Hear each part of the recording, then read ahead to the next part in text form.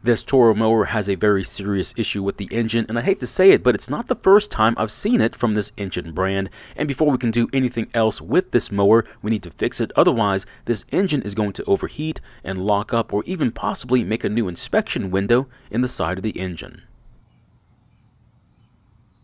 In today's video, we look at this Toro mower, and the problem is that it has an oil leak somewhere on the front side of the engine, and it's a pretty good leak too. Unfortunately, there's no way to patch this leak, so it means we're going to have to get our hands dirty trying to fix this one. Now, I'm going to try and repair this mower. However, it may not be the exact repair you need to make to yours. We'll explore other options later in the video. Now, we're only going to mention what these other options could be. We don't have enough time to look into them, but if you need more information on these options, you're welcome to ask as many questions as you need to. While I was moving this mower around, I also realized there's something wrong with one or both of the front wheels. But before we even bother with them, we need to see if we can fix this leak. Otherwise, there's no point in fixing them, and this mower will then be used for spare parts. Now, in the last video on this mower, we filled the engine with used oil, knowing that it had a nasty oil leak. Now, this made it easier to see where the oil was coming from, and it also gave us an opportunity to do a test start. And despite the oil leak, it turns out this engine sounds really good. As you can see, the oil is coming from the front of the engine, and from past experience, it's probably coming from the sump gasket, which unfortunately means we need to drain all the fluids from the engine so we can open it up and see if we can fix the problem. Now, there wasn't enough fuel in the tank to siphon, but there should still be some in the carb. I don't want the air filter to get soaked with fuel, so I'm going to remove it. Of course, this means I get to drain all that nasty old oil I had to put into the engine in the last video. Now, I could have used fresh oil, but with the price of everything going through the roof, I simply didn't feel like it. Now, with this mower on its side, I'm also going to take off the blade. It's surprising just how much rust is under here. I have to wonder if this mower was partially submerged in water at some point. While I'm thinking about it, I'm also going to disconnect the brake cable from the engine and also the pull string from its guide on the handlebar. Now, once the oil is done draining, I'm also going to replace the dipstick so there's no chance of spilling any of that leftover oil on me or the grass. I'm not going to remove the engine just yet. Instead, I'm going to remove the belt guard out of the way and then try to remove the blade adapter. Now, the adapter slides over the shaft for the engine, but sometimes they can get rusted to it, making it very difficult to remove. If that happens, you'll need to use a puller to get it off. Now, to use the puller, I'm going to put the bolt back on and leaving it about an inch away from the adapter. Then I'll use the puller to grab the adapter and brace it against the bolt. If you need one of these, there should be a link in the description.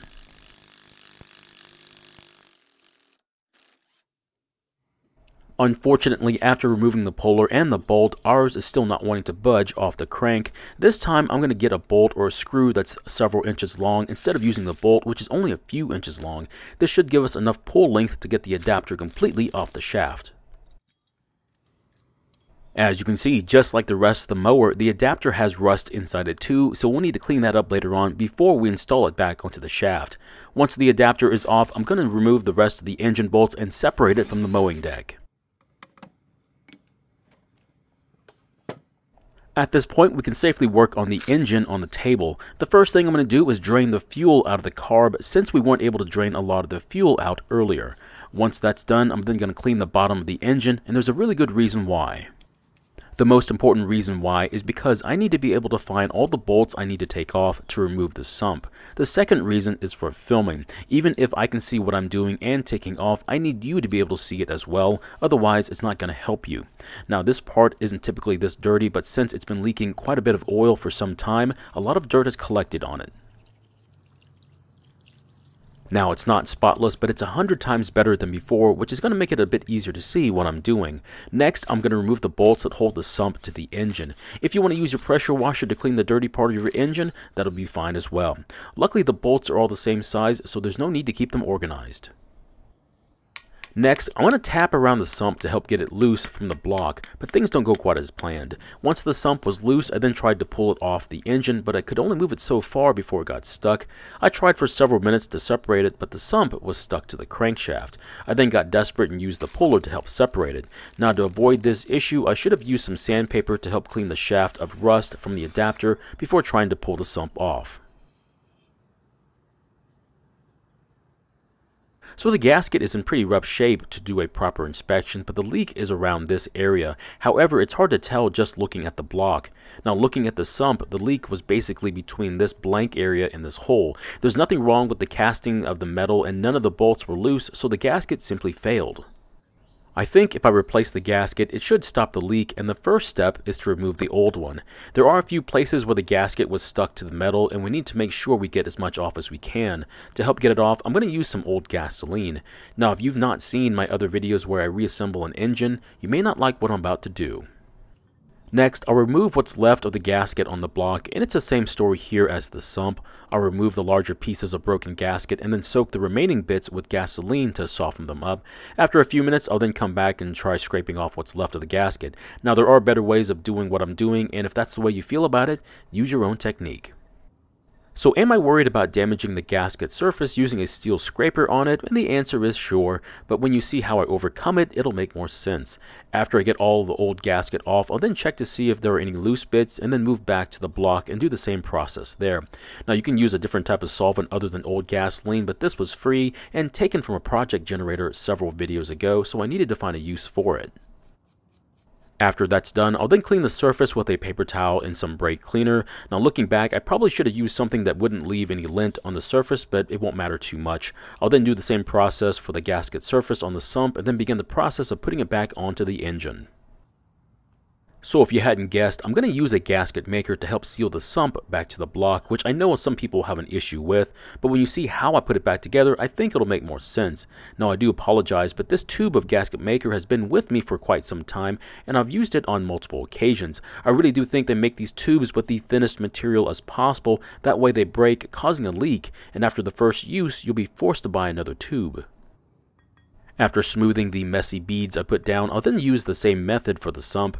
Now the first application of gasket maker on the block should seal fairly well, but to help ensure it's not going to leak, I'm going to put a layer down on the sump as well. I also forgot to mention, but I'm only putting a thin layer down and not a heavy one, otherwise this could get really messy. So I forgot to mention that I tried to clean off as much of the rust from the shaft as I could to make the installation easier than when we took it apart. If you want to, you can also put some oil on the shaft to keep from damaging the oil seal on the sump. If you wanted to replace the oil seal, this would have been a great time. Our seal wasn't leaking, so I'm going to reuse it. Once the sump is sitting flush with the block, I'm going to start the bolts by hand. Make sure you do not have a gap between the two mating surfaces because that means something is not lined up. Also, I'm not going to tighten the bolts just yet, and you'll see why here in a little bit. Once all the bolts are making contact with the sump, I'm now going to lightly tighten the bolts evenly with minimal torque, and the reason is that I don't want to squeeze all of the gasket maker out from the mating surface. My plan is to let it set up first and then torque them down several hours later. So here's what it looks like with only a small amount of squeeze out from the gasket maker. If I had torqued them down now, most of it would have been pushed out and the bead would have been a lot more than this, which is not what we want. While it's setting up, I'm going to try and clean the rust and oil from the bottom of the deck. Now this part is of course not necessary, but I hate to say it, it's pretty bad looking down here. Also, since it's oil and not grass, it's pretty easy to scrape off even without any water or degreaser. I'm also going to remove a lot of the rust from the deck as well. If you plan on using a pressure washer, that will work too. Just remember that what's being sprayed off might be oil or rust, which is something you may not want in your grass. Unfortunately, this is where we have to leave this project until the gasket maker sets up and after I get this deck washed off as well. Remember that I checked that the engine worked before doing this sort of repair. However, this would be a great time to replace the engine if you think the original one might be broken or beyond repair. So in the end, we got the engine back together and ready to be retorqued, and after cleaning the mowing deck, we should be ready to put it back on. The only issue is that we haven't serviced the carb just yet, so we'll have to do that before we try to start it. Another reason why this engine could have been leaking oil would have been a crack in the block. Unfortunately, there really isn't a good fix for it, so replacing the engine would have been the best option. So my question is, if you were putting this engine back together, would you have replaced the gasket for the sump, or would you have done what I did and just used a gasket maker instead? Personally, I don't want to pay for and have to wait for the gasket to arrive, and the second reason is that I bought the gasket maker so I didn't have to use a paper gasket anymore. Thank you for watching. I really do appreciate your time here. Please feel free to ask me any questions about this project or your own projects, and I hope to see you in the next video.